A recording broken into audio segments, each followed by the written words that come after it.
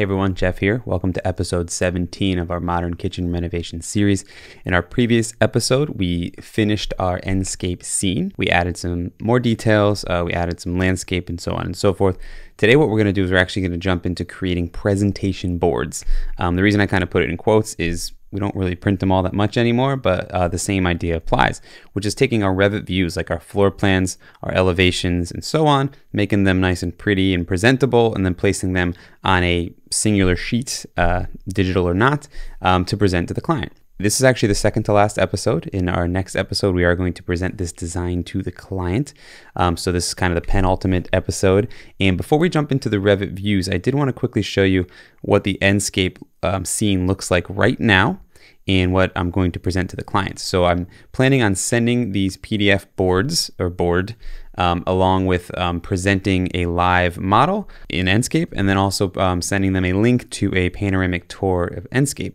So I'm going to jump in real quick to Enscape and actually show you what the current Enscape scene looks like before I present it to the clients. So as I jump into Enscape, what you'll see is I have saved views, 3 saved views, each of them with design option 1 and design option 2. If you remember, one is this sink in the north wall, the other one is a sink in the island.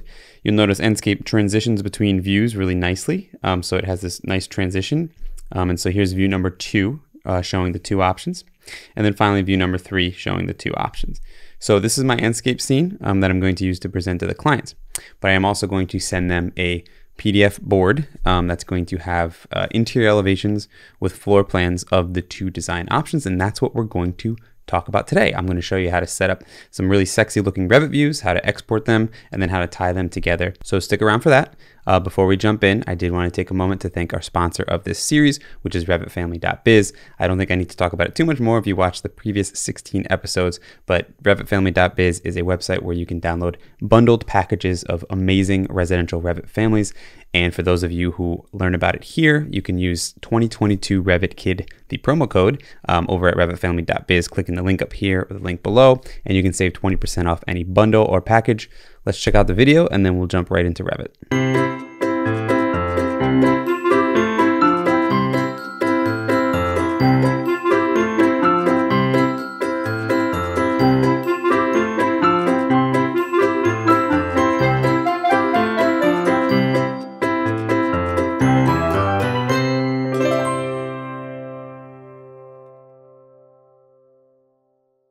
So here we are in our Revit model.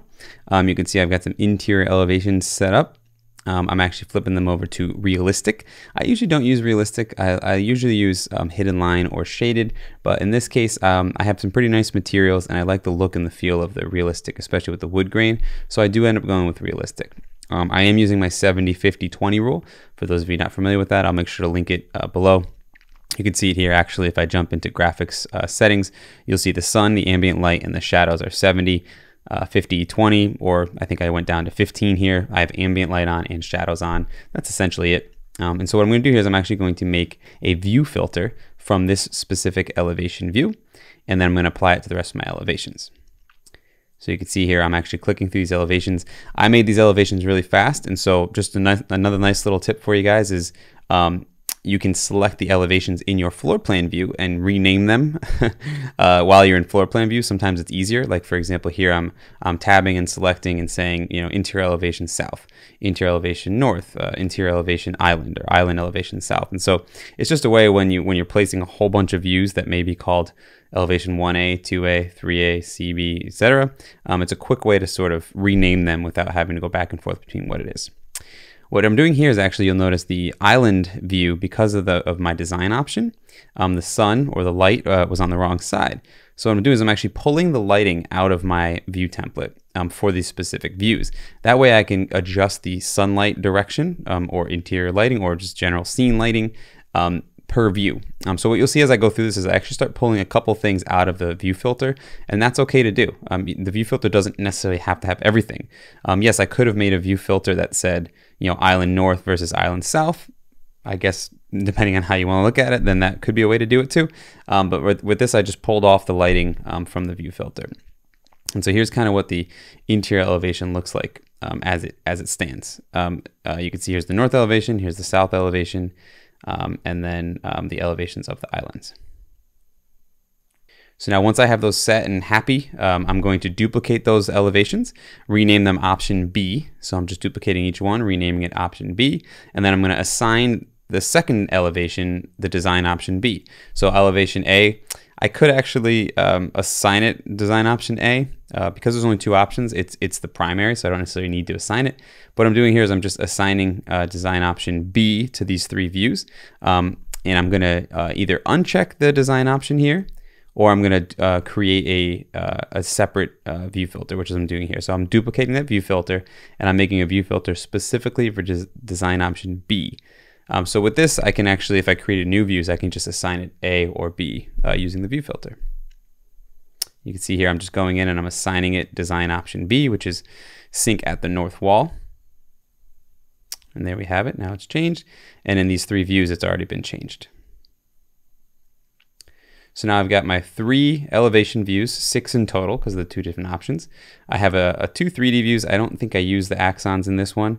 And then you can see I have an option A and an option B of my floor plan. Same settings on the floor plan, I just did not use realistic for the floor plan. So for those that don't know, in order to export images from Revit, please don't snip your screen to create images. Go to File, Export, and then way out the bottom, Images and Image.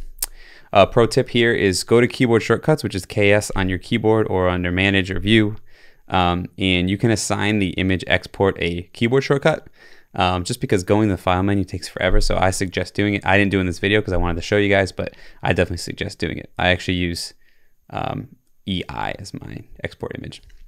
So I'm going through here is I'm actually just selecting my 3D views, my elevation views, and my plan views that I'm going to export. So they're all set up. They look pretty. They're good to go. I'm going to set my image size to, usually I go between 5,000 and 6,000. Anyone who wants to get into the geekiness of image size and DPI, feel free. For right now, for what I'm doing, 5,000 to 6,000 pixels is good. JPEG lossless is good. Keep it smaller. If you want to do PNG, you can do PNG. And there we go. We have our images exported. So you can see I have an axon. I have elevations of option A and option B. Here's option A and option B. You'll notice because I duplicated those views and I didn't modify them, they are the exact same image, which is very nice for the overlaying and sort of, you know, being able to overlay them in Photoshop. And you can see here's option A and option B. So I've got my images good to go. So I'm going to do one more step, and this is more of a stylized and a specific thing that I like, which is a program called Photo Sketcher. I don't always do this, but I do it a lot on these Revit shaded views and realistic views because I just really like the way it looks, especially in this early stage. So what Photo Sketcher does, which is FOTO Sketcher, I'll put a link below. It's a free program. It has a bunch of really cool sketching presets. I use Painting 5, which is a watercolor. And what that does is it makes your image look a little sketchy. It makes it look a little less refined. It adds a little texture to the image, while at the same time, you know, it's still a digital image. So it's a pretty cool looking effect. So here's kind of my settings for Painting 5. What I'm doing here is I'm actually creating a preset of the painting or the drawing parameters for this one. I'm saving them if I like them, and then I'm going to do a batch process of all the images. So I just save those presets. They're good looking. I like the way it looks. If you look at the shadow and the shading, it really shows in those realistic views. But if you look at it right now, you can see the shadow kind of has this watercolor effect to it. Just adds a little bit of depth and interest to me. So now I'm going to go over, I'm going to do a batch process. I'm going to select all of my images. I'm going to apply the same settings to them, and I'm going to run it. So now that it's done, on the left-hand side was my image from Revit. On the right-hand side is my photo sketched image.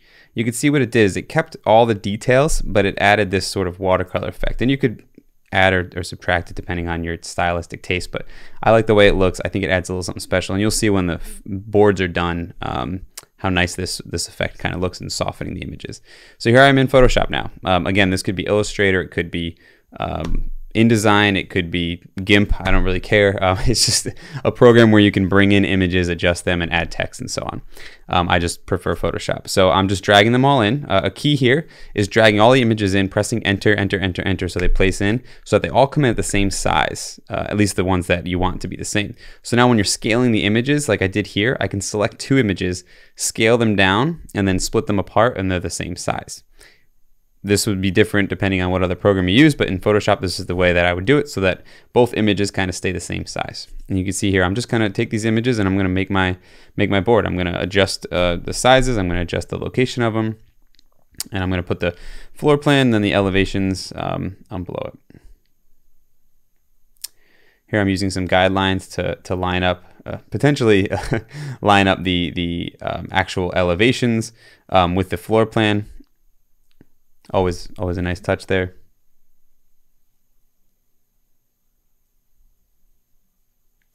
You can see me just organizing these layers.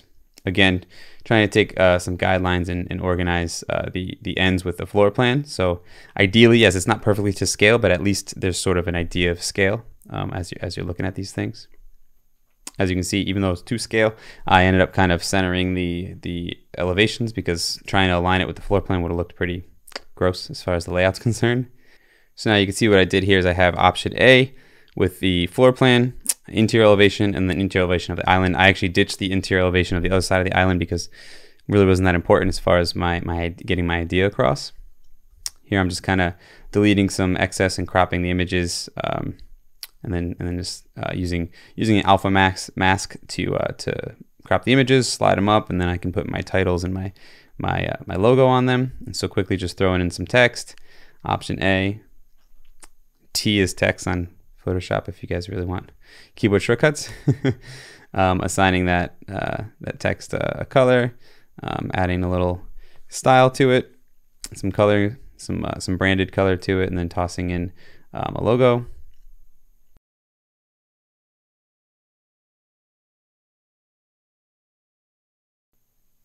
Now I'm just kind of aligning the headers and the logos so they look nice. Range at the island, sync at the island. I've got some floor plan, elevation. You can see I actually flipped the floor plan. For some reason, I just didn't like the fact that the north wall was down. The way you're looking at the elevation, it just made more sense to me. I like the way it looked flipped. From here, I'm just gonna save it as a PDF, or if you want, you can print it as a PDF. Here I'm using my Bluebeam PDF printer. I'm going to fit it to the page size that I would like, that I set up, which is probably 11 by 17. High resolution print to PDF, and then you've got a nice PDF right here to the size that you need, and this is something you can send or print and hand over to the client. So just like that, you can take your Revit images and views, tie them together, add a little flair to them. If you want to use the photo sketcher, use the 70-50-20 rule, and you got yourself a presentation board. So there you have it. We have a presentation board now. What do we have? We have our Enscape scene, a live scene ready to go. We have our presentation board that we can share with the client. And then we also have that same Enscape scene. I also exported and published those panoramas to the cloud, and then created a virtual tour in the Enscape cloud viewer. So I'm going to use live Enscape during the presentation in the next episode, but I did send after the fact a link for them to access the Enscape live tour. So they have the ability to walk through their model exactly like they did in our presentation. So we're here. Next episode is the client meeting. We've got everything we need. We've got it scheduled, and you guys are going to peek in as I present this design that I've showed you guys how I made over the last 17 episodes to our clients. So hopefully you're as excited as I am to check that out. And so I'll see you on that next episode. If you're enjoying this series, definitely subscribe to this channel, comment below, give me a nice little thumbs up, and I'll see you guys in the next episode. I can't wait.